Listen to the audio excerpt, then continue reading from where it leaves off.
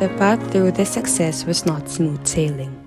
From being one of the pioneers batch for the K-12 curriculum and taking on the seemingly inefficient virtual classes in this pandemic were never easy.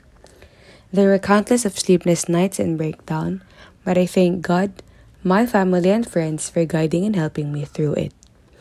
Thank you to my family, Mama, Papa, Ate, and Kuya, for always supporting me in all my decisions and the things I want to do in my life. For giving me the source of inspiration to do good in everything I do and allowing me to enjoy life while achieving my dreams. As always, all my efforts and hard work will be dedicated for all of you. And to the rest of the family, thank you for always rooting and praying for my success in every battle I have faced and will face along the way. I may not say this often, but I do love you all. May this achievement be a testament to that love.